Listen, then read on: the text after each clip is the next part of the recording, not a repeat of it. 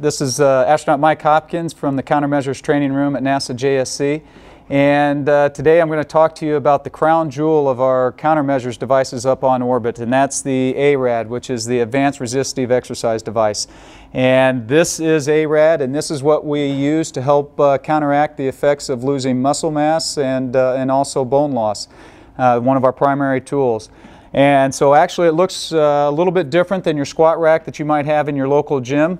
But it has some of the same functions in the sense that we do squats on this, we can do deadlifts, bench press, shoulder press, things of that nature. And it's very effective for us, and it's really been very helpful for increasing our fitness when we actually return back to Earth. So how does it work? Well, we actually have two canisters here that have vacuum in them, and so we pull against that vacuum, and we can just dial in different loads with the handle right here, and we can change how much weight we're lifting.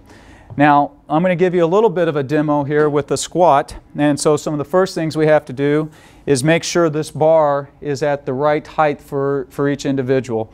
And so in this case, I'm going to need to rotate the handles. And so each one can be rotated individually.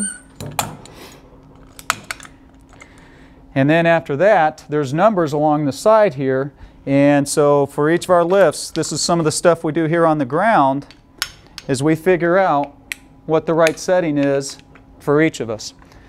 And so I now have it set up, and this is the plate that we have up in orbit. This black platform that you see me standing on isn't actually there on orbit.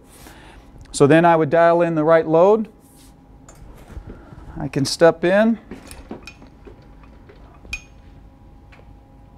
And now we do a squat.